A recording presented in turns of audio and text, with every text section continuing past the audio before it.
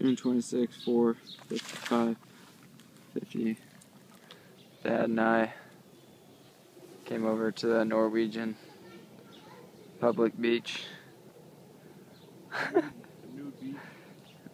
You can't get to the beach or the water without paying 65 kroner, which is almost $10, but there's like a little lap swimming area down there.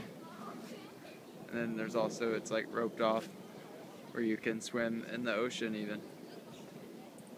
And they have a little diving board down there too.